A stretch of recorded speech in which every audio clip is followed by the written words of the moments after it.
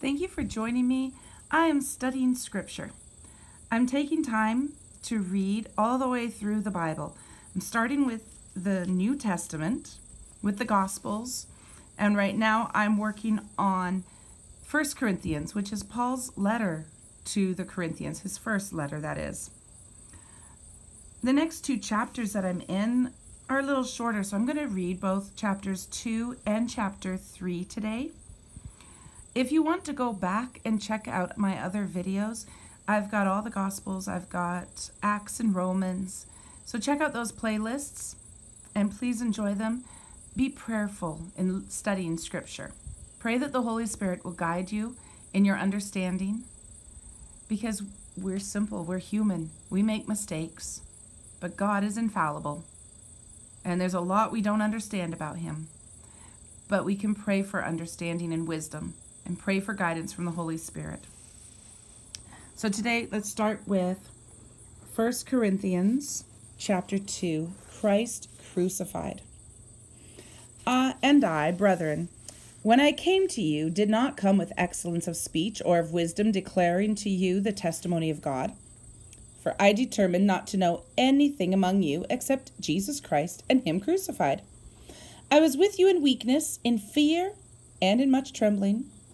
And my speech and my preaching were not with persuasive words of human wisdom, but in demonstration of the Spirit and of power, that your faith should not be in the wisdom of men, but in the power of God.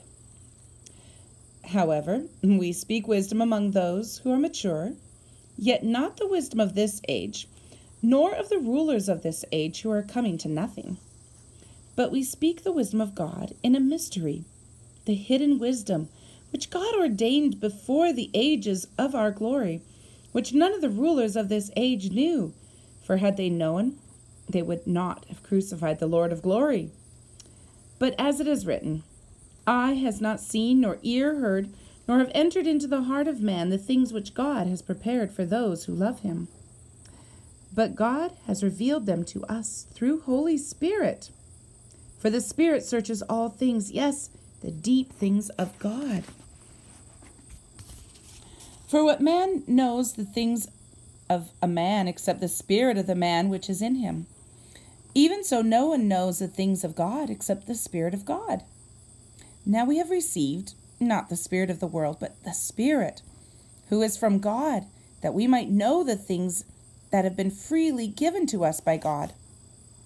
These things we also speak, not in words, which man's wisdom teaches, but which the Holy Spirit teaches, comparing scriptural things with spiritual. But the natural man does not receive the things of the Spirit of God, for they are foolishness to him, nor can they know them, because they are spiritually discerned. But he who is spiritual judges all things, yet he himself is rightly judged by no one. For who has known the mind of the Lord, that he may instruct him? But we have the mind of Christ. Chapter 3.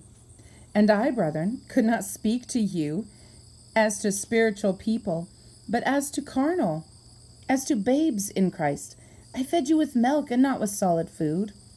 For until now you were not able to receive it, and even now you are still not able, for you are still carnal.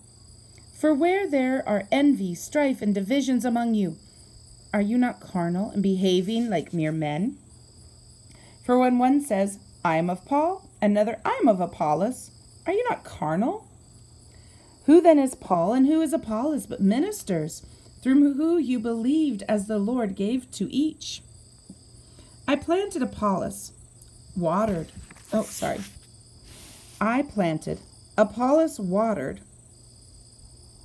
but God gave increase. So then neither he who plants is anything, nor he who waters, but God who gives the increase. Now he who plants and he who waters are one, and each one will receive his own reward according to his own labor. For we are God's fellow workers. You are God's field, you are God's building, according to the grace of God, which was given to me. As a wise master builder, I have laid the foundation, and another builds on it. But let each one take heed how he builds on it. For no other foundation can anyone lay than that which is laid, which is Jesus Christ. Now if anyone builds on this foundation with gold, silver, precious stones, wood, hay, straw, each one's work will become manifest. For the day will declare it, because it will be revealed by fire, and the fire will test each one's work, of what sort it is. If anyone's work which he has built on, it endures, it will receive a reward. If anyone's work is burned, he will suffer loss, but he himself will be saved, yet so as through fire. Do you not know that you are the temple of God, and the Spirit of God dwells in you? If anyone denies the temple of God, God will destroy him. For the temple of God is holy, which temple you are. Let no one deceive himself. If anyone among you seems to be wise in this age, let him become a fool, that he may become wise. For the wisdom of this world is foolishness with God. For it is written, He catches the wise in his own craftiness. And again, the Lord knows the thoughts of the wise, that they are futile. Therefore, let no one glory in men, for all things are yours, whether Paul or Apollos or Cephas or the world or life or death or things present or things to come are all yours. And you are Christ, and Christ is God.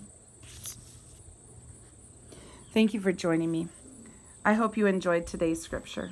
May the Lord add a blessing to the reading of His word.